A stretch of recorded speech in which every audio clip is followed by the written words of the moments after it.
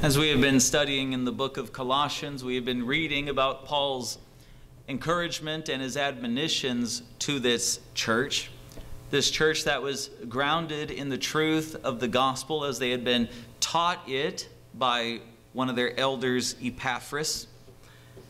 And yet there are external influences at work in this church. And so Epaphras has grown very concerned, and he has called upon the apostle to write them a letter, to exhort them in the truth of the gospel and in the doctrine of Jesus Christ and of our faith in Him and what that faith means, what it entails, what are the consequences of the sacrifice of Christ, what are the results of His atonement. And so Paul has been writing to this church. There are problems creeping in. There are conflicts arising in their midst. Jesus said that in the church you would have the wheat. You would have the true believers in Jesus Christ, who indeed have saving faith, who are born-again believers by the Spirit of God, regenerated by the power of God. Yet Jesus also warned us, before the church was ever born, Jesus said, yes, there will be the wheat of God, the people of God, but there will be the weeds. There will be the tares. There will be the false believers, the false teachers, the wolves in sheep's clothing. There will be laymen in the pew who begin to bring in subtle heresies. There will be people in the midst of the people of God who claim to be part of the flock of God and yet bring in heresies against the gospel of God. That the gospel we have received is not enough. You need something more. If you truly want access to God, then you need to follow this way, these rules. You need to add to your faith rituals, some sort of practice, some sort of deed, some sort of philosophy, some sort of tradition, some extra dogma. Jesus said there will be the wheat in His church, but that there will also be the weeds in His church. And He explained to us that He will not deal with them during the age of the church. Let them grow together. Let them grow together. Do not take out the weeds quite yet, because in doing so you may damage the wheat. And that's what I'm concerned about. The wheat, my true people, those who have been born again by the seed of the Word of God. Let them grow alongside of the false believers. Let the sheep be held with the goats. When I come back, when I return, Jesus said, I will set things right. I will send in my angels, and they will harvest my wheat, and they will separate the wheat and the weeds, the wheat and the tares. And they will take the weeds, the tares, those false believers who have corrupted the church, that mixed multitude, and they shall be cast out into eternal darkness, and they shall be burned with fire. They shall be judged for their false profession, for their mixture of lies into the truth. I will bring the sheep and the goats together, and I will separate them.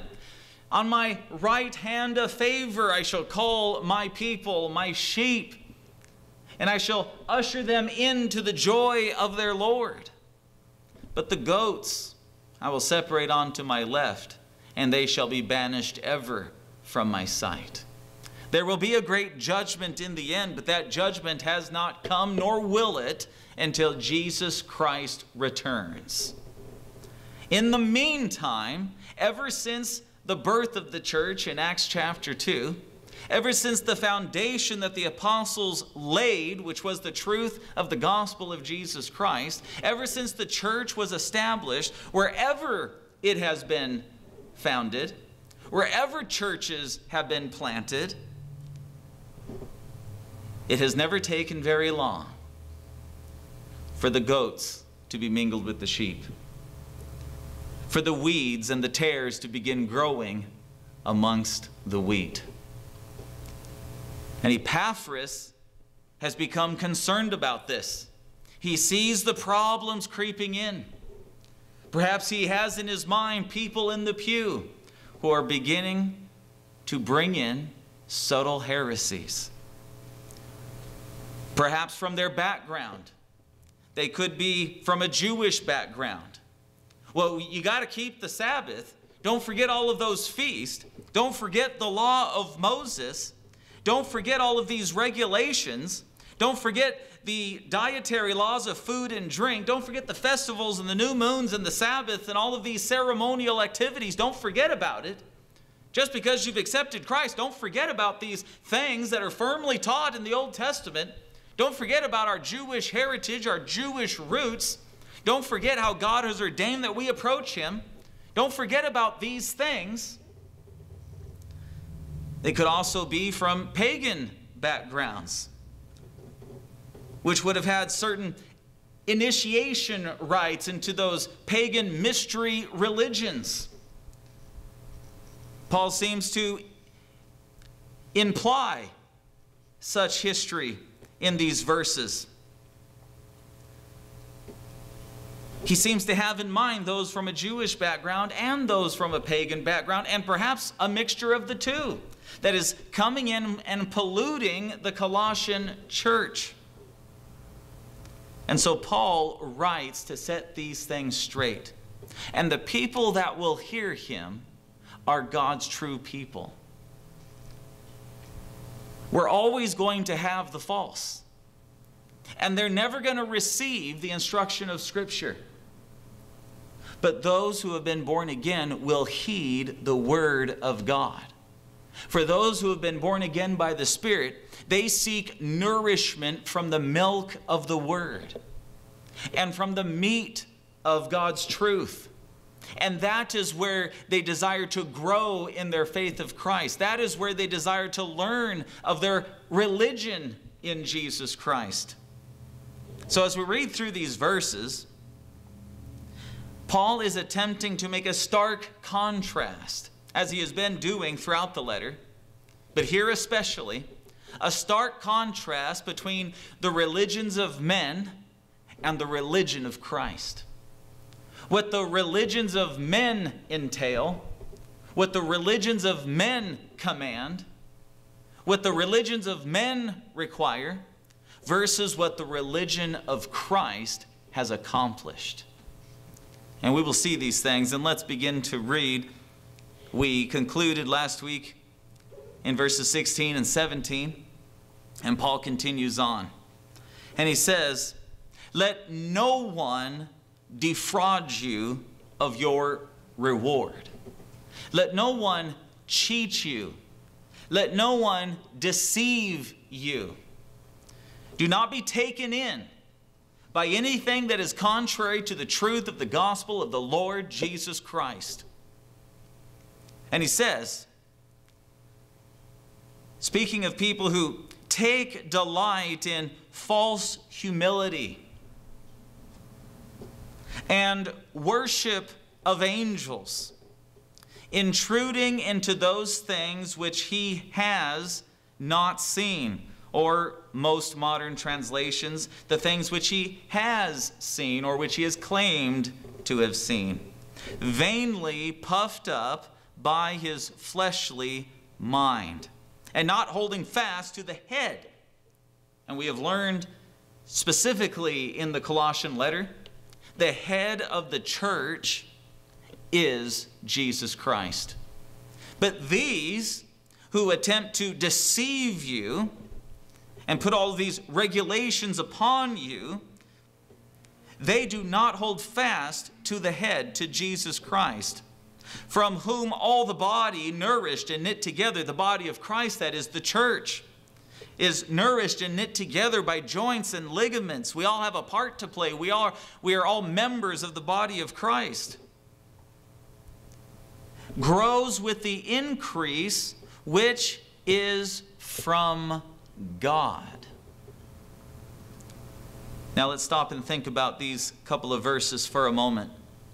The point that Paul is making is that the true spiritual increase of the church, the true spiritual nourishment of the church, the true spiritual power of the church is from God. It is from God through Jesus Christ, as he has outlined all the way through. But you see, there are people who deceive. There are people who add to the gospel. They did it in the early church, as we see. But this type of empty and polluted philosophy has not left us. You can still find professing Christians. You can still find established churches that call people to something beyond Jesus Christ. As a freshman in college, I was waiting for my next class, so I was just sitting outside in the quad area of Cal State Fullerton, and I was approached by two young men who began to share the gospel with me. And I was quite impressed.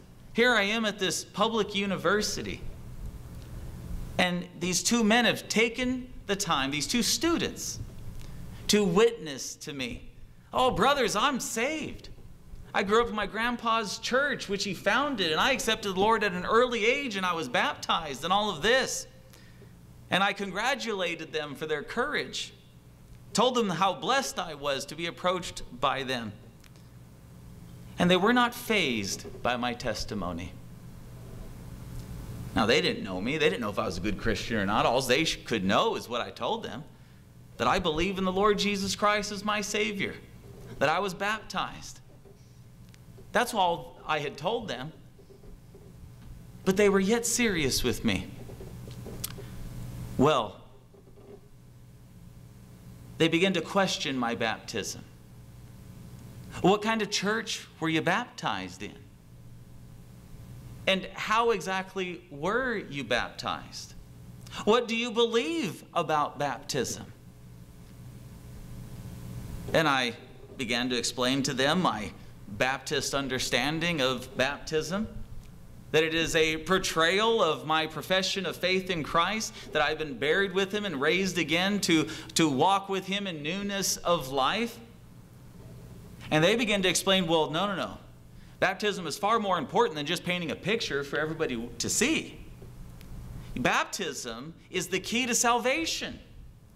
Baptism is what saves you. And if you weren't baptized the right way in the right church, you need to be saved. Oh, I wouldn't have had conversations with your dear pastor here. What in the world was this? They took me to some Bible verses. I was like, what's going on here? I've never heard such a thing. I was brought up, of course, in a church that knew nothing but the truth of the gospel in Jesus Christ. We certainly never preached baptismal regeneration or baptismal salvation or anything like it. Such a new thing. But that's what Paul was dealing with here. People who would creep in and begin to take advantage of people's ignorance. Begin to deceive them and take away their reward. Isn't it wonderful to have confidence of your salvation until somebody weasels in and says, oh, I don't know if you're really saved. You just have faith in Christ. You're not following these rules. You haven't had the proper baptism. You're not belonging to the right church. Oh, then I don't think you should be so confident. See, Paul had told us before that we, verse 10, we are complete in him. We're not lacking anything. In him we have everything. He is the fullness of God. And when we have Jesus, we have the fullness of God with nothing missing, nothing lacking. And yet, Paul is combating people who would cheat the believer, who would deceive God's people, and would begin to add, oh, they sound so humble. They take delight, or they insist on humility. You've got to have the right approach to God. You've got to be humble, and here's how you do it. Here Paul speaks about those who would look to the worship of angels. And this can be taken one of two ways, and they're both viable. It could be you worshiping angels, or you following after the example of the angels who worship God, and creating sort of an extra step, sort of coming through the worship of angels to worship God, and intruding into those things which he is seeing. The pagans in the Greek times, they would have these initiation rites in their mystery religions, and they would have these rooms. And when you would first encounter them and first embrace their religion, you could go into the outer room. And then as you went a little further, you could go into the inner room. And you could boast about the things that you had seen and learned there. And Paul says, this has nothing to do with Jesus Christ. This is something which vainly puffs up the fleshly mind. This is the religion of men that gives people something to boast about and to brag about. But Paul said, speaking of Christ in verse 3, in him is hidden. In him are hidden all of the treasures of wisdom and knowledge. There's nothing else to discover in life once you have found Jesus Christ. The truth of God is found in him. The truth of God as it is revealed in Scripture is all that we need. There is nothing lacking, nothing missing. We are complete in him. And as we follow Christ, we learn true humility. We are corrected of our pride. And we are those who bow the knee to Jesus Christ. And we call ourselves disciples, followers.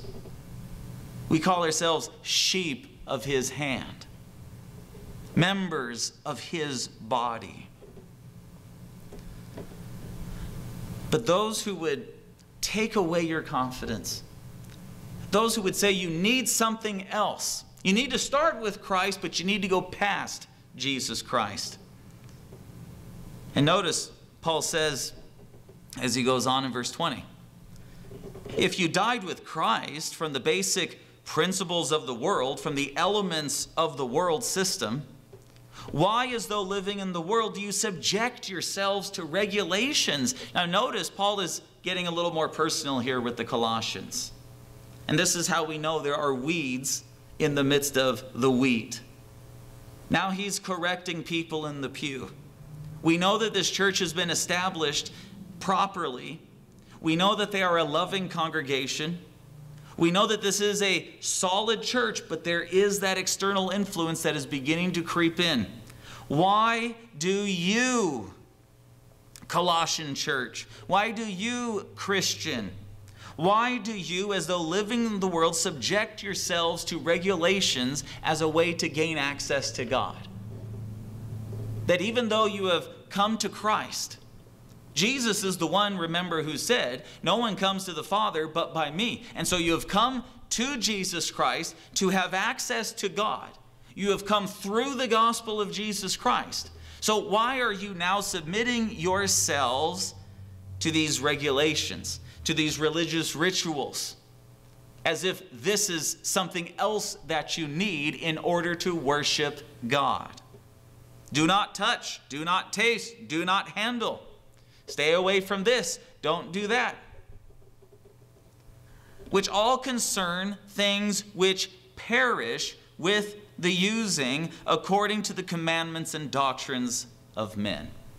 Jesus said the same thing back in Mark chapter 7 when he encountered a similar problem among the Jews and Pharisees of that time.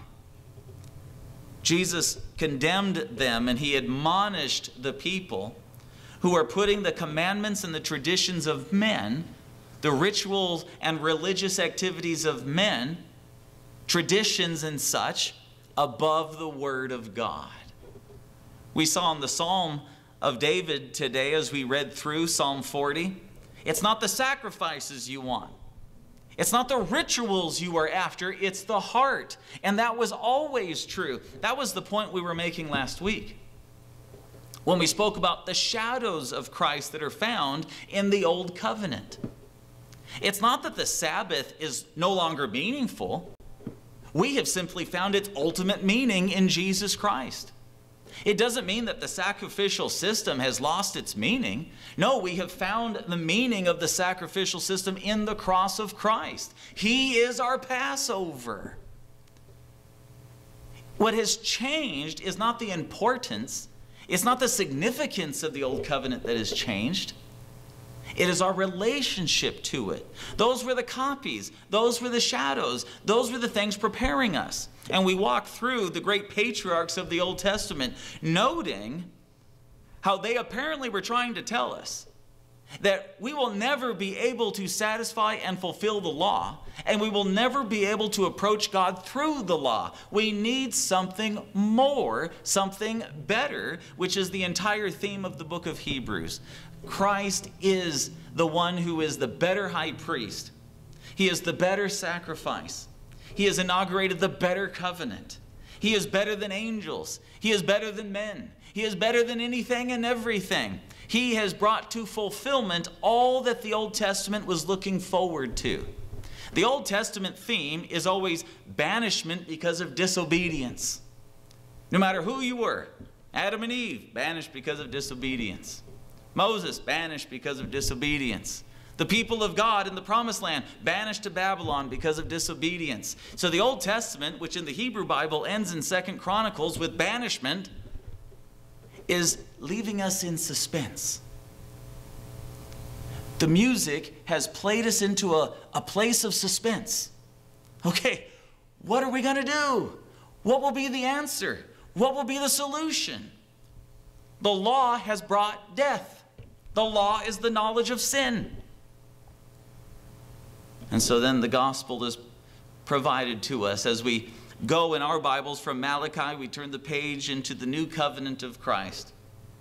And we open up with the birth of the Messiah.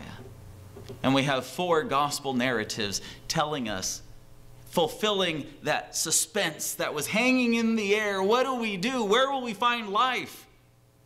How will the promises be fulfilled? How can we have access to God? And Jesus is the answer. And so here, Paul is telling these people, the answer doesn't lie in your regulations and your rituals. These things have no value. Notice what he says in verse 23. They have the appearance of wisdom.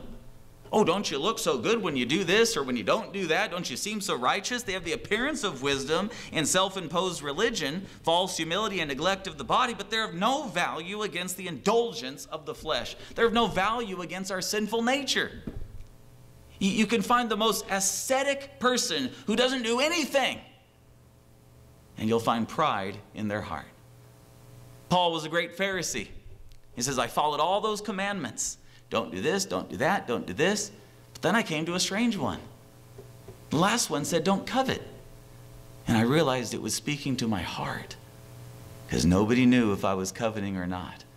I could pull the wool over everybody's eyes, but apparently God knew the truth, and the law killed me. There was nothing I could do. Even as a righteous Pharisee, I found that I was only self-righteous. And churches fall into this. You find different ways. They either go into legalism or they abandon everything. There's no rules, there's no law, there's no morality. Everything is fine, anything goes. The truth is found in Christ. It's not found in rituals, it's not found in licentiousness. The truth is found in Christ. And there's a balance to be understood. Paul isn't here saying that there is no place for morality in the body of Christ. Paul is not here saying that we should not have a proper conduct as becomes Christians.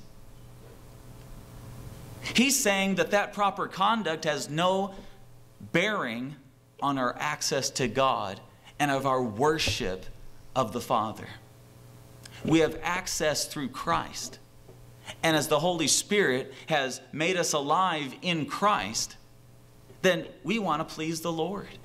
We want to live lives that reflect His law, which converts the soul.